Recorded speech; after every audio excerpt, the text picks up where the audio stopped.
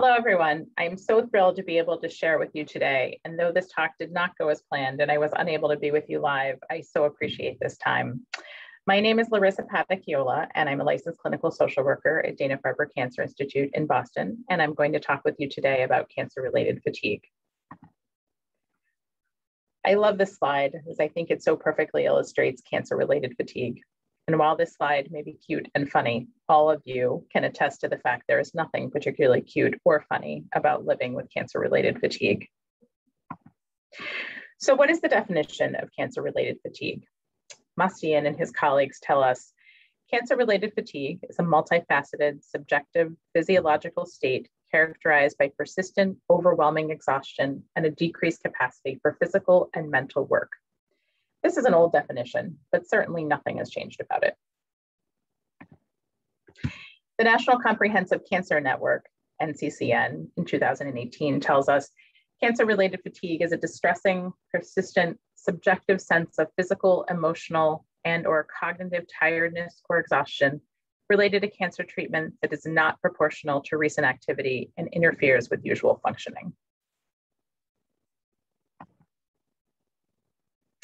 In my work with patients, we often discuss that cancer-related fatigue is long-lasting, does not diminish after a good night's sleep or a restful half-hour break.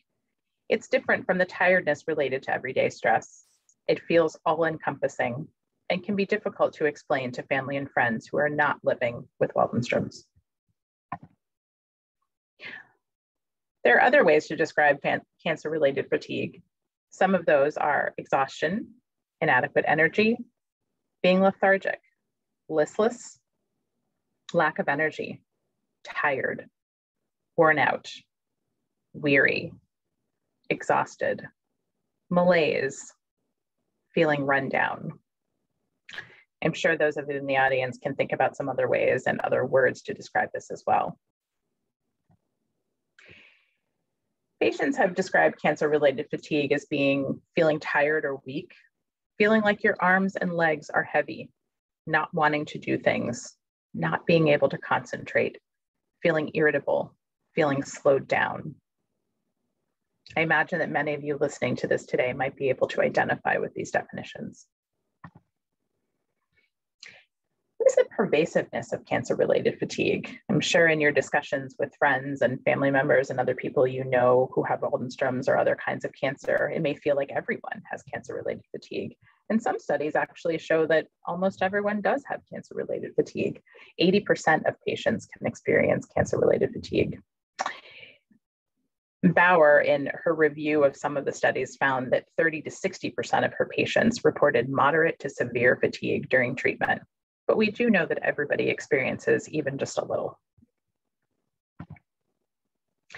What causes Waldenstrom's related fatigue?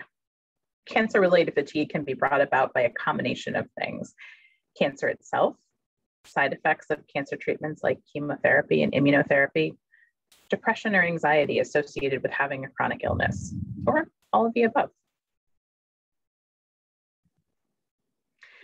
We also know there are psychosocial factors that can cause cancer-related fatigue or can be related. We know there's a correlation between marital status and income. Those have been linked to cancer-related fatigue in some reports, with unmarried patients who have a lower household income reporting higher levels of fatigue. This suggests that contextual factors, the absence of a partner who can provide instrumental and emotional support, may influence the experience of the symptom. And this was from Bauer in 2014. This slide illustrates all of the factors that can influence cancer-related fatigue. Again, just in summary, a direct cancer burden, cancer treatment burden, surgery, chemotherapy, radiation therapy, hormone therapy, other medications related to your cancer that the side effects might contribute to fatigue. The cancer and treatment psychosocial burden, some of the things we just talked about, depression, anxiety, sleep disruption, pain, expectancy, self-efficacy, cognitive problems, relationship problems, employment problems. Some of the other comorbid conditions we know that people have in addition to cancer, because we know cancer doesn't happen in a vacuum. People often have other health-related conditions: anemia, deconditioning, skeletal muscle wasting, thyroid disease, cardiovascular disease, pulmonary disease, renal disease, malnutrition, infection. All of these things can contribute to cancer-related fatigue. So when we look at this list, it's no wonder that so many of you are fatigued. This slide illustrates some of the things that were on this other slide that we looked at just in more plain language. The buildup of toxic substances that are left in your body after the cells are killed by cancer, injury to normal cells, fever. If you have a fever, you're often more tired. Infection, pain, dehydration. You have too little water in your body and you're feeling dehydrated. We often feel fatigued. Loss of appetite, not getting enough calories or nutrients, trouble sleeping, anemia, shortness of breath, inflammation. We know in the blood cancers, a rise in inflammatory markers correlate with levels of fatigue. So that's often one way that your doctor will be able to tell whether or not you're fatigued. The risk factors for fatigue, they're genetic factors, their history of current levels of depression, treatment modality dependent, depending on what kind of treatment someone's getting, whether or not someone's depressed, whether or not they have risk factors genetically that would make them more at risk for it. Sleep disturbance or pre-existing sleep dysregulation for people who have difficulty sleeping, which we'll talk about in a little bit. We'll talk about sleep hygiene and some ways to improve your sleep. Those can often contribute to better or worse levels of fatigue. Someone has an increased body mass index or pre-cancer inactivity, that can also contribute to fatigue. Someone has a history of trauma. We carry around exhaustion, emotional exhaustion that we all carry around day to day in our baseline that contributes to how fatigued we are. If someone's got difficulty coping, you're having a hard time coping with your illness, feeling isolated, low levels of support. This gives somewhat of an explanation as to why some people experience and not others. And this is still being studied, but we do know that these are risk factors that all influence it.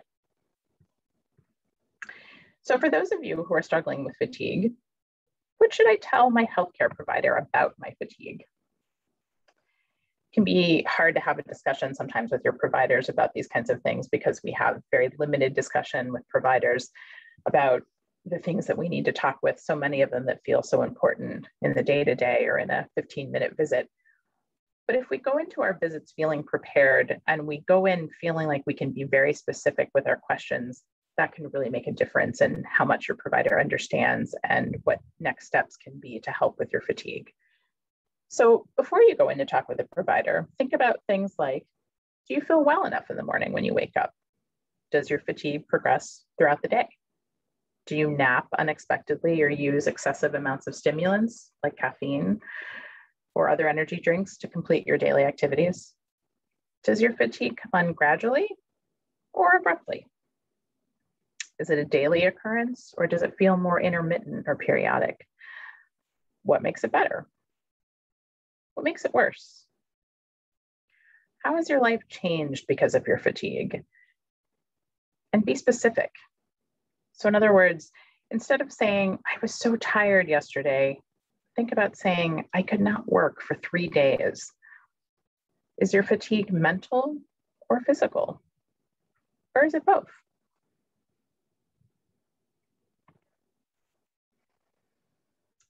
There are a number of pharmacologic interventions that your physicians can look at when they're looking at whether or not they can target your fatigue. We'll talk about non-pharmacologic interventions in a little bit as well, but your doctor may think about these things to help you.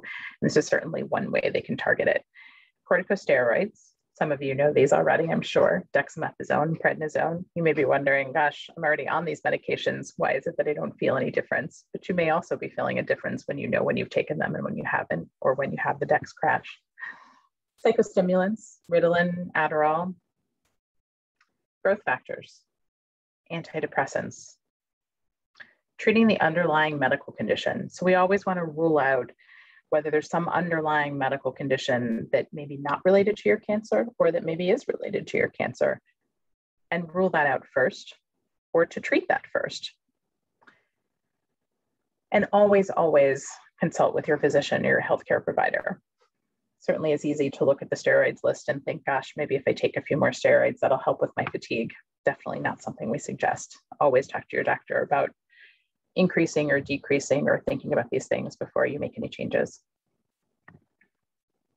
There are non-pharmacologic interventions for managing cancer-related fatigue as well. Some of those things are physical activity, yoga, exercise rehabilitation, OT and PT, massage therapy, mindfulness-based stress reduction, or mindfulness, psychoeducation, restorative therapy, cognitive behavioral therapy, bright white light therapy. We hear a lot about it this time of the year, especially as the days get shorter and the lights get less. And a nutritional consultation. Look at target fatigue and all good reasons why it makes sense to have a team of people who are looking at your fatigue. Because if you think about it, all of these different interventions require usually a different level of specialty to help. So for physical therapy, we can think about an exercise physiologist. We have a wonderful exercise physiologist at Dana-Farber here, and many other institutions have them as well. OT and PT. If you do yoga, if you do massage therapy and you have a massage therapist, if you have a therapist in the community and you're doing MBSR with mindfulness-based stress reduction or cognitive behavioral therapy, restorative therapy, all of those things are things you can talk to a therapist about. Bright white light therapy, if you have a psychiatrist, that's something you can ask your psychiatrist about, or your PCP. We'll talk about that in a little bit about what that is and what recommendations we give for that. And a nutritional consultation. If you have a dietitian at your center, you have a nutritionist who you can meet with in the community, we suggest that as well because they all have very good tips too. So how can I manage Waldenstrom's related fatigue? So these are just some of the ways. As we talked about earlier, exercise, eating healthfully, don't overdo things, avoid stress where possible, improve your sleep hygiene. So multi-layered, that's the take-home message here, is that being multi-layered of an approach is the best way to do this. But that said, all of these feel simplistic because none of these all work by themselves or sometimes even all together. It can be a long process to get all of these things to work. One of the questions we hear a lot when we talk about exercise is, how can I exercise when I am so tired? We know that even just doing something is better than doing nothing. And so when we talk about exercise, we don't encourage people to run marathons. We don't even think about running a 5K. We think about walking up the street, walking to get your mail, parking the car a little further away from the grocery store, all those things that we hear. But there's a reason why we hear them, because there's still things to add and there's still things that make a difference. We ask people to do your best to keep doing your current level of activity. Do some physical activity for 3 to 5 hours a week. That might help with cancer-related fatigue. Again, we're not asking folks to run marathons. Walk daily if your healthcare provider says it's safe for you. Walking is one of the most basic of exercises that folks can do. Cheapest, don't need anything fancy, don't need any fancy equipment. You don't even really need good weather. Think about starting an exercise program that's appropriate for your treatment. Yoga or gentle stretching exercises might be helpful to include as part of an exercise program. We know that in some of the studies, exercise over yoga, yoga over psychoeducation, all of it over nothing is helpful in reduction of fatigue. Something is better than nothing. You've heard me say that many times through this slide, and there's a reason why we say it. Something is better than nothing. If you see an OT or a PT, these are some of the things that you can think about how they can be useful. And you may be wondering if getting an OT might be helpful if your doctor hasn't suggested it. It's something that you can think about asking for. OTs can improve activities of daily living, getting dressed, taking a shower, cooking a meal. They can help you to plan your activities so you're able to do as many physical activities as possible without getting too tired. They can also suggest ways that you can save energy and help you practice using special equipment. PTs can improve your ability to move by helping you to build your strength and your balance. They can also help you to develop a safe exercise plan that works for you. OTs and PTs can help you stay motivated. They can help you set goals. they can also help you to keep track of your energy level and make changes to your exercise plan as needed. This time of the year is an especially poignant one to be able to think about this slide in the most places of the world. Fall is a beautiful time of the year. It's one of my favorite times of the year. If you're able to get outside, and we know that we feel good when we're outside for most of us, there's a reason for that. Research has shown that spending time in nature can offer physical and mental health benefits.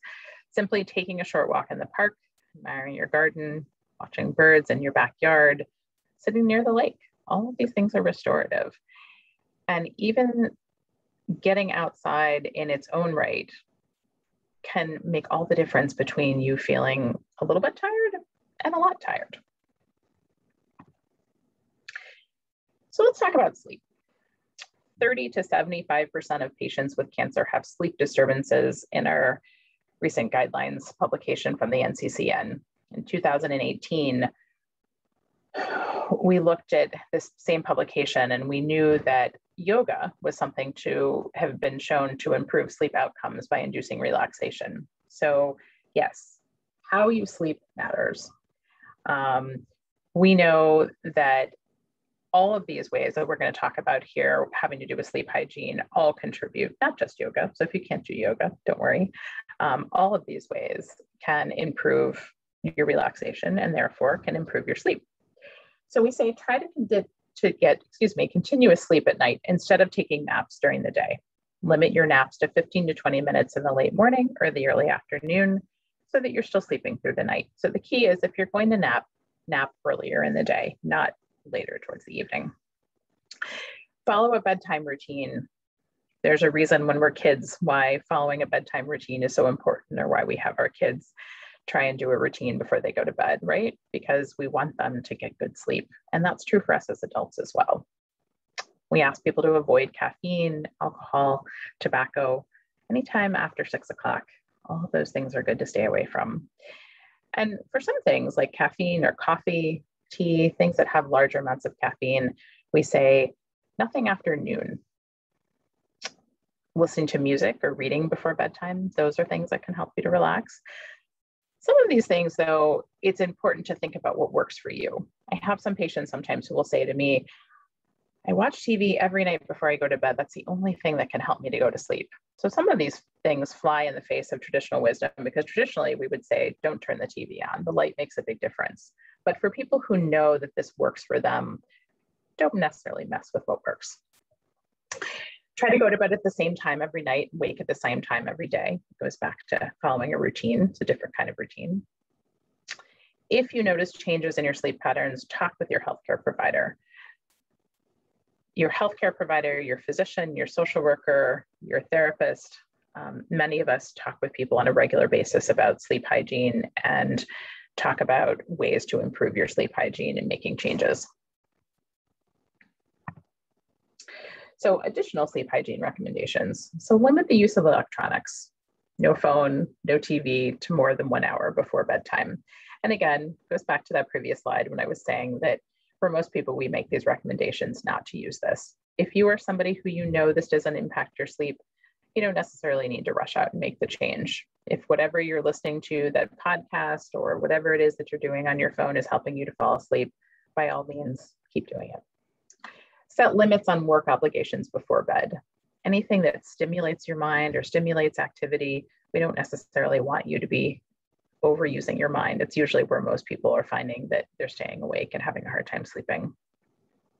Ensure your room is at a comfortable temperature. Oftentimes when the room is too hot or too cold, it makes it hard to sleep.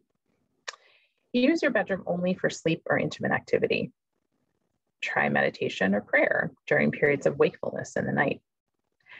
And go to another room if you've been awake for more than 20 minutes. We usually say if you've been awake for more than 20 minutes, try another setting, because what happens when you're in the same room for more than 20 minutes and you're struggling to stay awake and you're tossing and turning and you're looking at the clock, you start to develop an association with what it means to be awake. And so then your body starts to associate, oh, it's the bed. It must mean that I'm supposed to be awake, not asleep. How we eat makes a difference with cancer-related fatigue. So if you meet with a nutritionist will tell you to eat small, well-balanced meals and snacks throughout the day. Aim to drink 8 to 10 ounces of glasses of water every day. And again, talking with a clinical dietitian or nutritionist at your center might be helpful. Your healthcare provider can give you a referral to meet with a clinical dietitian. Dietary patterns that reduce inflammation, such as the Mediterranean diet, other plant-based diets, appear tolerable to cancer survivors, and they themselves might reduce fatigue. We saw this in Inglis in 2019, which is a more recent study. Supplementation with ginseng, ginger, or probiotics might improve cancer survivors' energy levels. We saw that in the same study. What we would say, though, is, again, like with all of this, check with your provider before adding any of those things into your diet. Increased protein intake might help to preserve lean mass and body composition. We also know that it helps with fatigue. Body mass index, as we stated earlier, really has an impact on fatigue. And so the more we can preserve that lean mass and get our body mass down, we certainly can influence whether or not we're fatigued. This slide, again, is one that shows a variety of cancer-related fatigue nutrition factors. So involuntary weight gain, starting at the bottom right corner there, obesity, whether or not we have inflammatory markers in our blood, protein, whether we're taking increased protein needs, whether we have abnormal metabolism makes a difference, anemia, B12 deficiencies, iron deficiencies, malnutrition. If we're not getting the food we need, if because of chemotherapy, we have too much vomiting, too much diarrhea, or other malnutrition needs, we're simply not hungry because we're depressed and we're not eating enough. Malabsorption, those things can all increase or can all influence cancer-related fatigue. So all things to ask your doctor about. So we also know that there are emotional and psychological manifestations of cancer-related fatigue. So how we feel makes a difference. So if we're depressed or we have anxiety, it takes a lot of energy. Fatigue is a significant symptom itself of depression. And anxiety takes a lot of work, and anxiety can make us tired and fatigued just by virtue of the fact that our mind never stops spinning. Hopelessness or negative outcome expectancy is when we expect the worst. That can be tiring too. It can feel like a weight weighing us down. Some of the cognitive symptoms that we experience sometimes when we're fatigued, we have impaired memory, inability to concentrate. Those are things that also can correlate with fatigue. Reduction in ability to participate in leisure activities makes a difference. Reduced capacity to sustain meaningful relationships and activities with your family, feeling demoralized or discouraged about dependency on others. All of these things are manifestation of fatigue. So many times people will come and we hear the term and we use the term depression so often in society now. It used to be that it was very taboo to talk about, and now we talk about it often. And most of the time you'll hear people say, oh, I'm so depressed, or I feel so depressed. And really, to be depressed, we need to look at these things. There's really a constellation of symptoms that make someone depressed. If you have pervasive feelings of worthlessness, hopelessness, or negative mood for more than 2 weeks, changes in eating, in other words, you're eating too much or you're eating too little, changes in sleep, you're eating too much or too little, withdrawal from friends and family, finding little or no pleasure in your activities that were once enjoyable, cognitive changes, loss of focus, short-term memory, and an inability to concentrate, suicidal or homicidal thoughts. All of these things are things that we think about when we're looking at whether or not somebody's depressed. To have all of these things together doesn't necessarily mean that you're depressed. If you had all of these things on the list, yes, we would think you were depressed, but you really need to have about 5 of these. So it's not just that one of these things or a couple of these things means that you're depressed. It's really 5 or more, and really over that period of more than 2 weeks.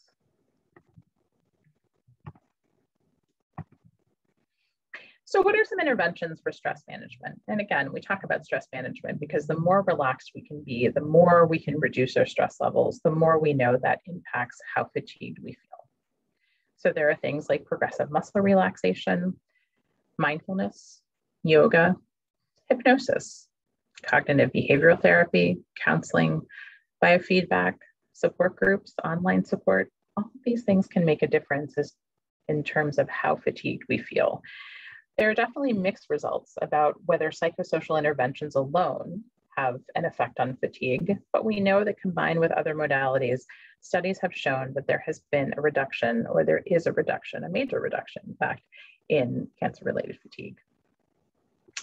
So before I had said that we would talk about bright white therapy, and that's a common thing you hear around this time of the year, or light therapy, right? That's another word for it. Bright white therapy is not something that you need a prescription for. It's not something that you need to do anything fancy for. You can actually get a white light box on Amazon. If you're looking to get a light box, we ask that you follow the following recommendations. Fluorescent light, at home use. So look for something at home. You don't have to go someplace to do this. This is something you can set up at home in the morning when you first wake up for 30 to 90 minutes. It's traditionally used for mood disturbances and sleep disorders. The way that it works is it stimulates your hypothalamus, which regulates your circadian rhythms. And we know that some of the studies show that this really helps. The studies for this, though, are small, and they're really only limited to patients at this point with breast cancer. So the question really still remains as to whether or not it might help you with Waldenstrom's, but it's worth a try. Cognitive behavioral therapy, for those of you who aren't familiar, it's a therapy that focuses on the link between thoughts, feelings, and the associated behaviors. Their cognitive strategies, reframing, finding evidence, looking at facts versus opinion, challenging dysfunctional thought patterns. Most of us have some dysfunctional thought patterns that we use in our everyday life. But when we challenge those and we find ways to recognize them and deal with them, that can really help.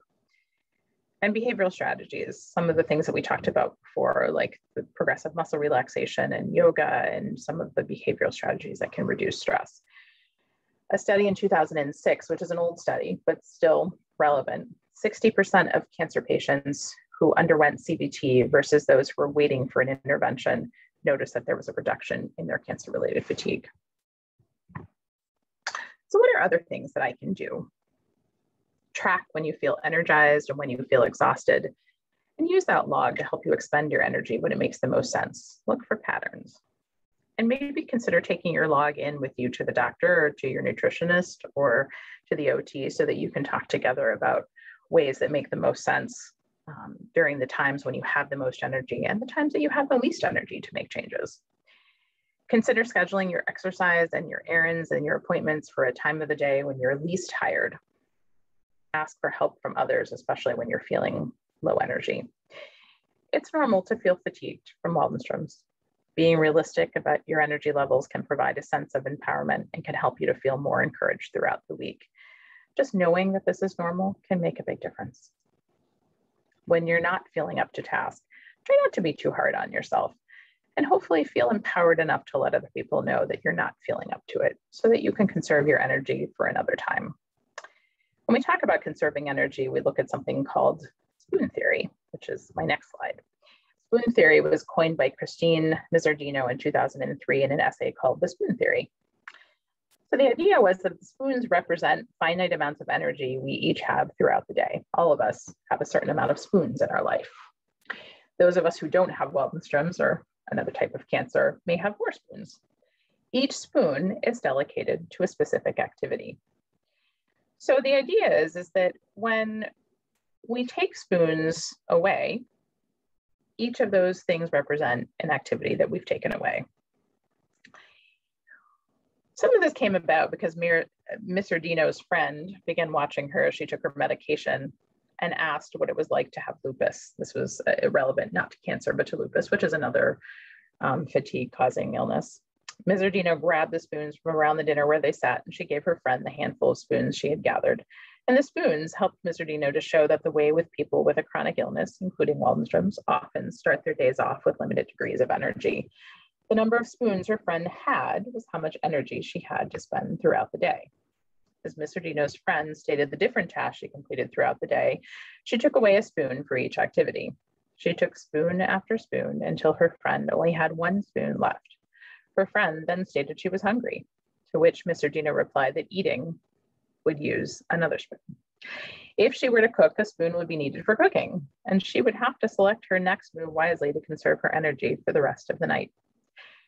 So hopefully those of you sitting out there can identify with spoon theory, because it really does feel like every activity in our life, right down to eating, to cooking, to lifting the spoon to our mouth, represents yet another spoon. So the takeaways, I know we talked about a lot here in this last half hour. Cancer-related fatigue is real and pervasive. The causes are multifactorial and not pinpointed to one specific cause. In some cases, the cause is unknown. Cancer-related fatigue impacts the majority of cancer patients undergoing treatment and/or post-treatment. Management is often multi-layered, so not one cause and not one answer, unfortunately. A three-tiered approach, exercise, cognitive behavioral strategies, and nutritional focus, all tend to give the best results. And as always, engage your provider. You are not in this alone. We have a saying at Dana-Farber, and we say it often, you are not in this alone. We want you to come to us with your questions, with your concerns, with your worries, and fatigue is one that we know is a big worry. Thank you again. I hope that these slides have been useful as you think about how best to work with your providers around the experience of living with fatigue. Take good care, and I hope that you enjoy the rest of your day.